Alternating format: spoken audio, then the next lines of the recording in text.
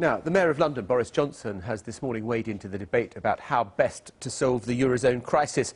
He says he's against the Prime Minister's big bazooka solution, decisive intervention from the European Central Bank, and against closer political ties between members of the single currency. Well, the disagreement highlights the acute political sensitivity of dealing with this problem. So what is the best way to battle for Britain's interests in a Europe plagued by economic ills? On Monday, David Cameron was telling the city that the euro crisis represented an opportunity to get stuck in and champion reform of the EU, and that Britain's membership allowed it to fight for free trade. And the PM's been travelling quite a lot this week, to Brussels and then Berlin, jousting with Herman Van Rompuy and Angela Merkel. So who's the better Eurosceptic? The pugnacious David Cameron, who wants to lead his crusade across the Channel, or those in UKIP and some Conservatives who want to withdraw from the EU and pull down the portcullis, arguing that this is the best way to avoid the Teutonic domination that Nigel Farage fears. The Eurosceptic Chancellor, George Osborne, has even argued for more political integration, but only for the Eurozone to avoid financial ruin in the future, while at the same time resisting Franco-German demands for a levy on financial transactions, which the British say would hurt their moneylenders in the City of London. So, where is the patriotic cause? Fight or flight? Sally forth or pull up the drawbridge? And we're joined now by the UKIP leader, Nigel Farage, who we know where you stand. You'd like to draw up the drawbridge. No.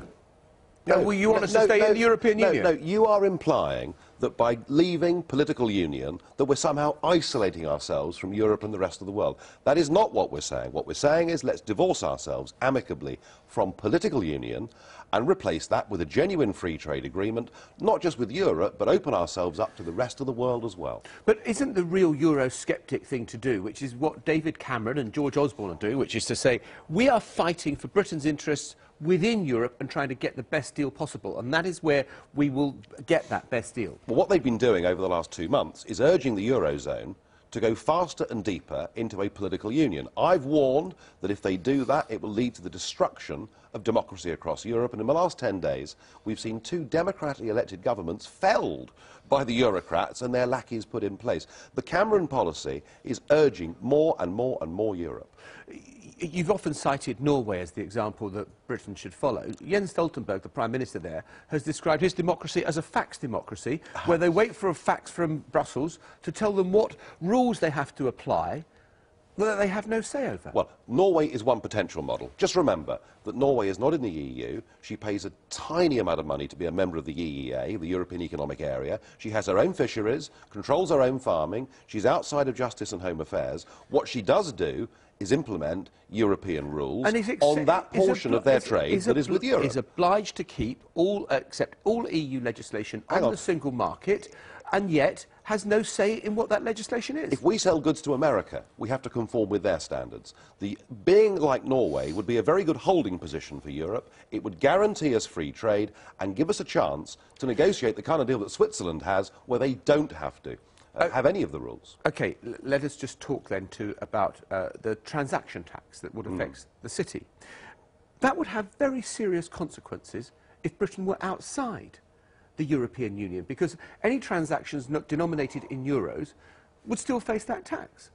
Look, we've heard all this 10 years ago. We were told is that wrong or right? No, we were told 10 years ago if we didn't join the euro, London, the city, would collapse. Actually, the amount of business we do there has grown bigger as a proportion of the rest of Europe, not smaller. But we are inside the European Union. If we have the financial transaction tax imposed on the City of London, we will lose our biggest single industry. It's as simple as that.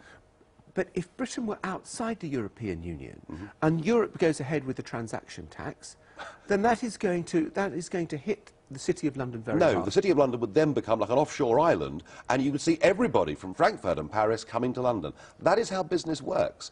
Business goes to where it's efficient to do business. The financial transaction tax would be a disaster. You talk to people in the city, and they say the complete opposite to you, with respect, Mr Farage. They say that what's going to happen... I spent 20 years working there. I know quite a few of them myself. Yeah, I know. And they would say that what would happen is, if the transaction tax... If Britain doesn't fight its corner by being part of the EU. It gets imposed with maybe Britain outside the European Union. Anything that's denominated in euros would still be subject to that tax. The banks would go elsewhere. They would not stay in London. You are suggesting that the Eurozone will turn in on itself. Whatever they try to do, they will not be able to stop products denominated in euros or dollars or sterling being traded in the City of London. We are a flexible, adaptable financial community. We're good at it, and we don't want Brussels closing it down. You said you don't want to live in a German-dominated Europe, which is what we've got now. Well, it certainly is, and that's because there is a total vacuum of leadership in Brussels. Whilst they've got a lot of power, they've got no authority because no one's elected. Merkel has stepped into the breach. She is now in charge. That is bad for Europe. Don't forget, the European Union was supposed to hold Germany's power in.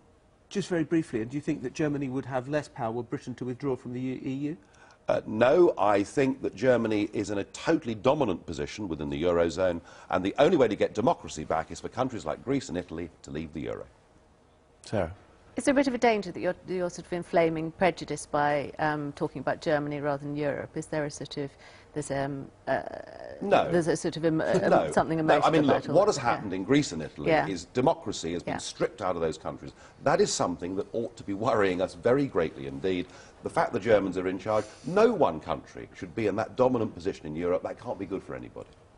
It's, what you have, I think, is a tension between an essentially emotional argument, because to care about the nationality of whoever is providing economic leadership is emotional rather than intellectual. The intellectual argument is who is best suited to deliver economic benefits to this part of Europe. And you have a pretty tough job convincing me that any of the current crop of politicians in Westminster were better suited to economic management than Angela Merkel and her team. Just to pick unemployment, I think 2 jobs created since May of this year in Germany for every 1 lost here. It might be a generational thing, and I don't mean that to sound insulting, but I don't particularly care about the nationality or the origin, the geographical origin of sound economic leadership. Okay. Well, I don't think it is sound economic leadership. It's better than ours. No, the best thing is those just categorically better than ours, domestically. Those Mediterranean countries need to leave the Eurozone. I'm It doesn't talking matter about how much money Germany throws at it. Doesn't matter how much money they throw at it.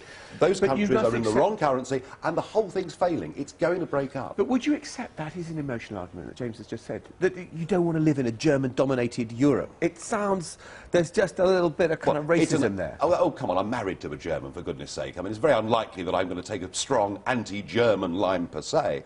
I think it is... Well, it is a strong anti-German line per se. We have had 2 German ministers in the last week being abusive about Britain, abusive about our status, telling us the pound's dead, we must join the euro, we must have the financial transaction tax. The time has come to say to German politicians and EU politicians, thank you, we've had enough, we're getting out of here, we'll have a simple free trade deal, and that's sufficient. It's not abuse, it's Teutonic pragmatism. They're simply seeing... Saying the pound's dead? But that's what they believe. Give it up and join. That's what they believe. It's not an insult. Well, I'm sorry, again, I take it as an insult. That's an emotional response. I take it as an insult, absolutely. All right. There we're going to draw stumps on that particular issue. Thank you very much indeed, Nigel Farage, for being with us.